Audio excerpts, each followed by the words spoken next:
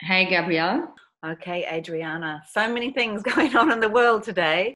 I think moving from Auckland, obviously down to New Plymouth, was probably something necessary in order for me to find like my own home, so to speak. Because in Auckland, it was obviously for me out of my range. But to move to a place where you don't have any friends, you don't have any family. Mm-hmm. I never really thought about the impact of that until afterwards.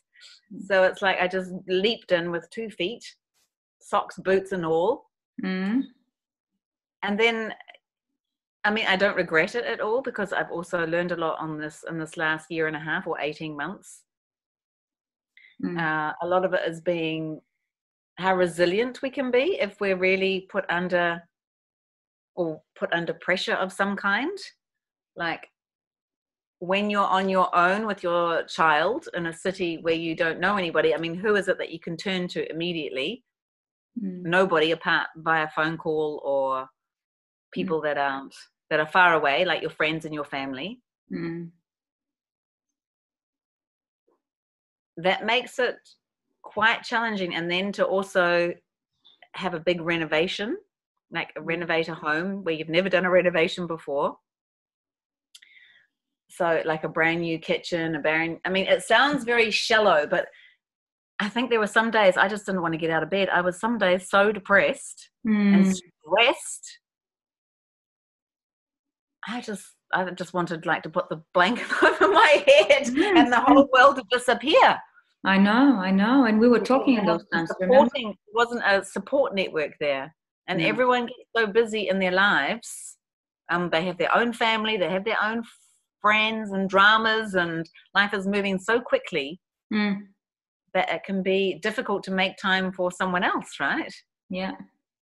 And I think in our culture, we don't necessarily reach out to people when we really need it, or we're afraid, or maybe I am. I feel, oh, I've got to cope with this, that we put a lot of pressure on ourselves actually to say, oh, I can do this, I can do this, I can cope Yeah. with this, I don't need help.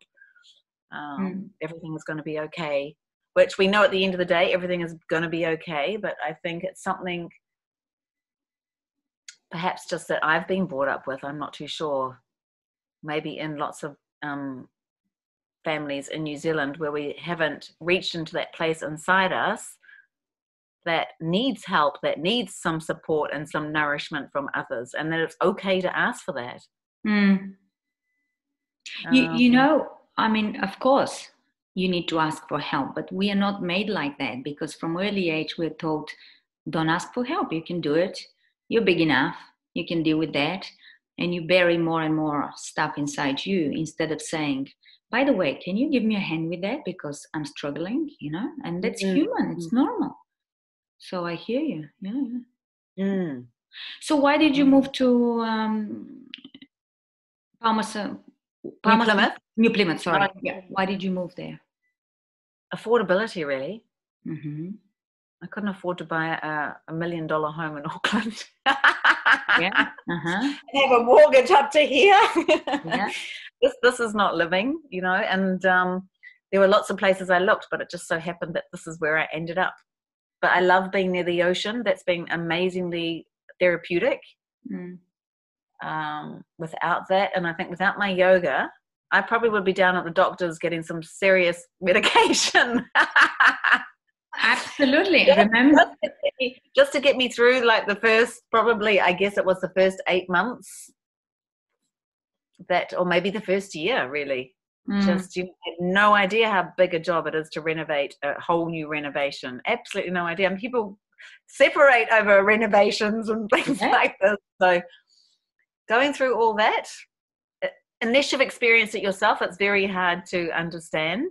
Mm. But yes, definitely without my yoga, without this ocean sort of only a few kilometers away, Mm. um, I would have been in a different spot right now, I think. Do you know what and I've always said it to you actually, that your yoga is the most safe and beautiful place that you provide for others to come and just learn about themselves and feel better and get over any trauma they've got in life, because that's how I met you. Remember, I came Mm-hmm. 6 years ago struggling. Restorative yoga. Yeah. Well, when all the doctors prescribed me a bunch of pills, Mm. I said, I'm not going to touch the pills. So remember, I used to escape in the evening and come to you. And this was the only place where I can get in touch with my body, but also become free of whatever was bothering me in order to recognize the pain.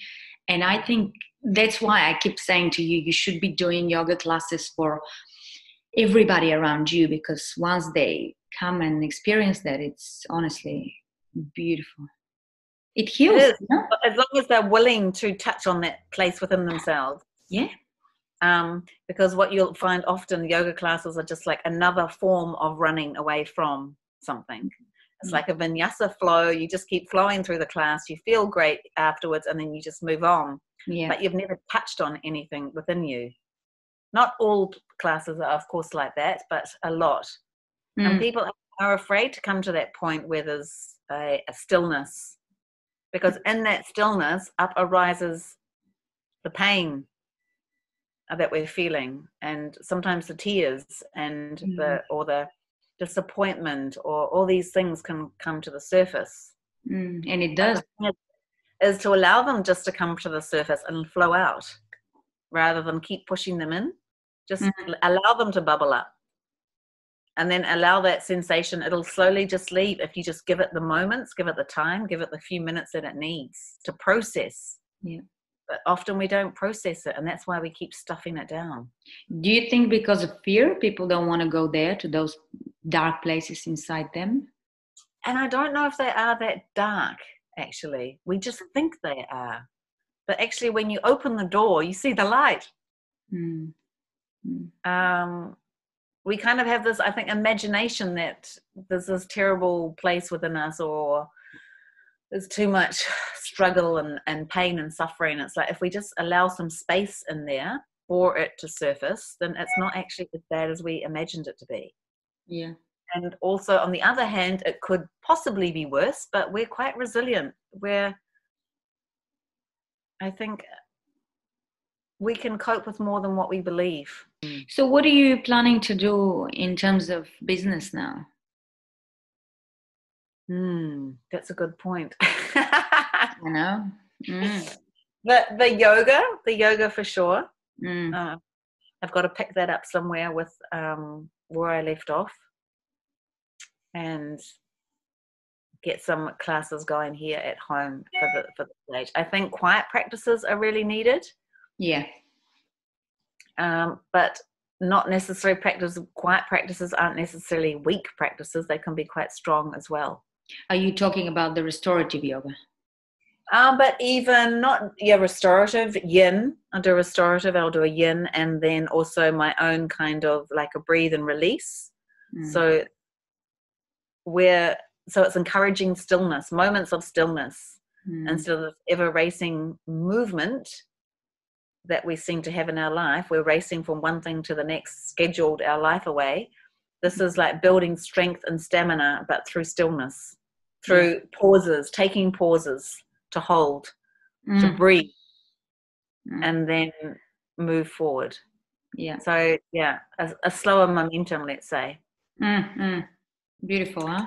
You're gonna do great, because you've done it so many times. It's about the people to learn what are you offering, because not everybody is on board with that unless they've experienced it already. Yeah, and it's not gym yoga. It's something a little deeper. Okay, my dear. Yay. Have a great day, and I'll talk to you soon. Yeah. Okay, hon. Yep. Let's stay in touch. Talk soon. Yeah. Thank you. Okay.